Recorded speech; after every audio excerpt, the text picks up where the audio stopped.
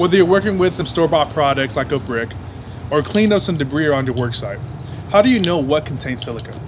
Hi, I'm Sergio with Arthur and Hansen, and for this week's Tailgate Safety Topic, we're going to be covering how to identify silica in materials. Silica is a common hazard in construction and becomes hazardous when material containing silica is disturbed, generating small-sized particles that can get deep into your lungs, also known as respirable crystalline silica. For example, blasting, cutting, chipping, drilling, and grinding materials containing silica can result in silica dust that can be hazardous when inhaled. In order to control this hazard, we must either follow control methods listed on OSHA's Table 1 or by other effective means.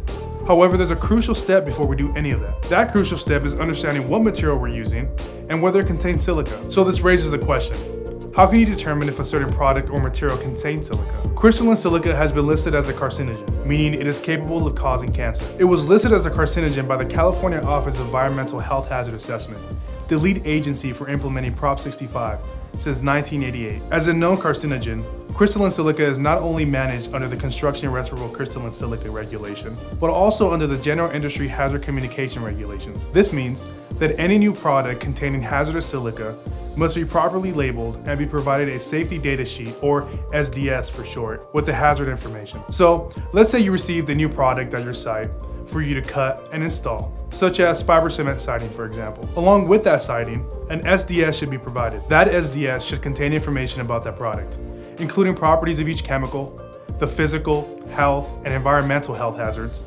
protective measures, and safety precautions for handling, storing, and transporting the product. When going through and reading the SDS for silica hazards specifically, we want to make sure we keep an eye out for these terms: quartz, silica fused, tripoli, cristobalite, and tritamite. If any of these terms are found in the SDS, the product contains silica and appropriate measures to control silica hazards should be implemented. In the event where an SDS for a product was not provided or lost, you may find safety data sheets online. There are several sources available on the internet for SDS, including ones that contain information on the different formats, how to read them, and where to find copies for specific products. On the other hand, construction often deals with activities that involve old and existing materials, such as demolition or even in excavations. When dealing with old, unlabeled, and existing material, some further investigative work may be required. Check online published data about the material to determine if you're dealing with something that likely contains silica, or send off a sample to be analyzed at a laboratory. When in doubt, assuming that the material does contain silica and following OSHA's Table 1